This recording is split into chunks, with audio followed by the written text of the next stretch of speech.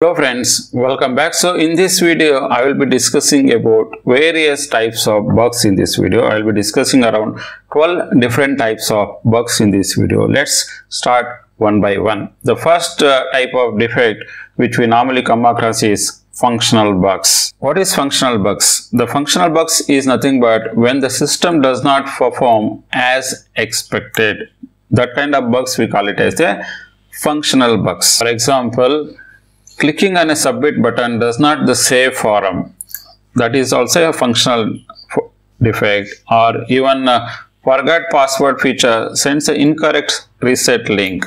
Or even search functionality returns no results when data exists. That is the time we categorize that kind of bugs as a functional bugs. Second types of bugs is logical bugs. Here we are categorizing these logical bugs when there is a implementation is completely wrong in terms of business logic or algorithm. That is the time we will log the defects as a logical bugs. If I give three examples for this logical bugs are discount calculation applies more than once. Suppose it should apply only once. If it applies more than once in a program, then that bug is a issue, and that is a logical issue. Similarly, the tax is calculated based on the wrong region. Even that is also a logical issue. Similarly, loan interest rate is miscalculated due to wrong formula. All these three examples comes under wrong implementation of business logic or algorithm, and we categorize this kind of bugs as a logical bugs. And the third category of bugs, the syntax bugs. The syntax bug is a bug when we categorize as a syntax bug is when there is a error in the code syntax that prevents the compilation or execution. That is the time we call those defects or bugs under syntax category. For example, missing a semicolon in a Java causes a compiler issue. That bug we call it as a syntax bug. Even typing equal instead of equal. Here if you can see, right, there is a space is there. When there is a space is there, this kind of issue also we call it as a syntax error, or misspelled variable name causing runtime error. Even this category of bugs also we log into syntax bugs. And fourth type of bugs which are performance bugs. Performance bugs are nothing but it is going to affect this issue, or this bug is going to affect the speed and efficiency of the software. When there is a speed and efficiency issue comes, then we have to log the defects under performance topic, which is performance bugs. Example for this performance bugs are if the web page takes more than 10 seconds to load. This is also one kind of issue we will have to log under performance. And application becomes unresponsive when processing larger files. That time also we have to log it as a performance issue. Third one is high memory usage while running background tasks. That situation also we should log bugs under performance category.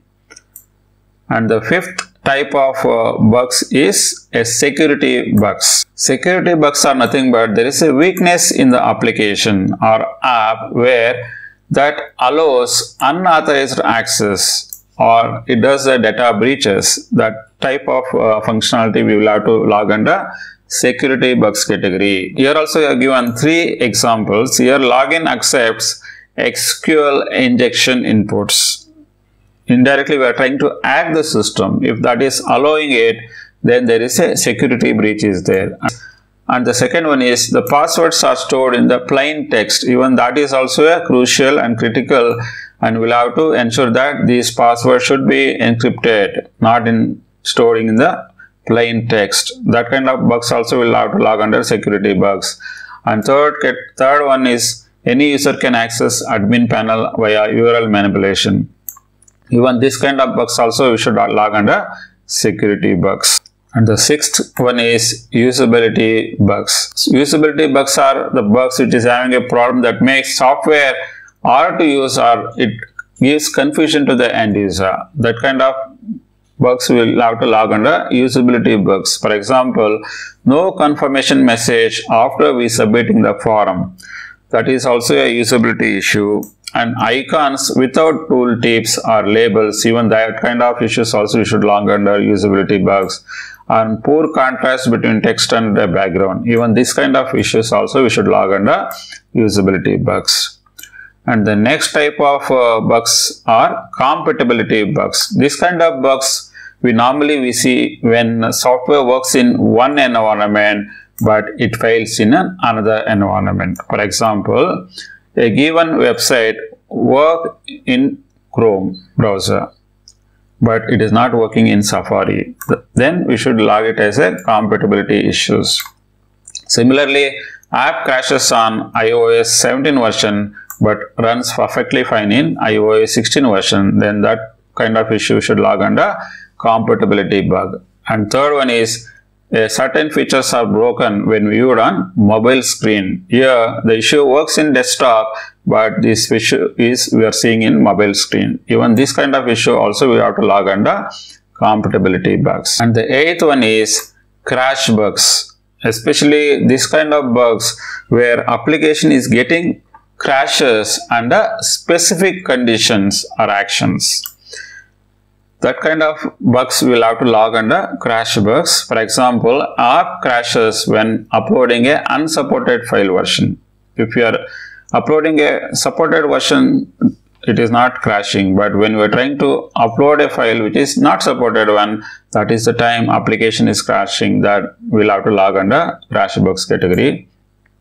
Second example is pressing back button repetitively causing crash of the application as well. Even this kind of bugs also should log under this.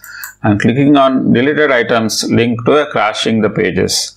Even this kind of bugs also we should log under crash bugs. And the ninth one is boundary bugs. Here errors at the minimum and maximum input values. If you enter, for example, if you enter 0 as a quantity, give us a negative total. Or name field accept 101 character when maximum is 100 characters. Third one is age field allows negative numbers. The age field should not accept negative numbers. Even if we are defining as 100 maximum character, then you should not take 101 character. These are all limits we have given as a boundary with the minimum and maximum. If it is taking beyond that, then we should log under boundary bugs. 10th one is integration bugs. Integration bugs are the bugs when two or more components fails to work together. There is a problem with the integration of these two components. Then you should log as an integration issue. Certain example for this is payment gateways accept payment but does not update the order status. Here it accepts payment gateway is working fine, but after payments, the updation order is not happening. There is an integration issue is there. You should log under integration bug. And second example is chart module sends messages but not notification. Here also there is an integration issue is there.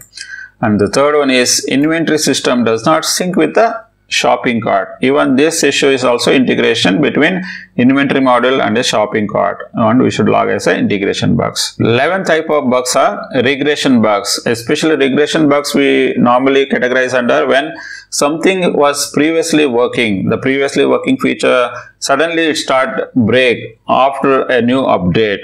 That kind of bugs we call it as a regression bugs. For example, after UI redesign, file upload stops working. Earlier it was working before redesign, but after redesign there is a upload stops working.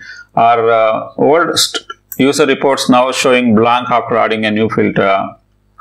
Our third example is login errors reappears after being fixed in earlier version. So these are the certain things were working earlier but suddenly stopped with a new update, means we'll have to log under regression bugs. And the last but not the least is UI bugs, which are user interface bugs, visual or layout issues in the application. For example, overlapping the text in a mobile view. If there is a overlap is there, that is a UI bugs. Or button alignment breaks on similar screen, then this also come under UI bugs. And images not scaling properly in a responsive layout. These also come under UI bugs category. I hope you guys got these 12 different types of bugs which we can log with different conditions here. If you guys really like this video, please click on like button. If you guys are not subscribed, do subscribe. Thanks for watching this video. Bye for now. Take care.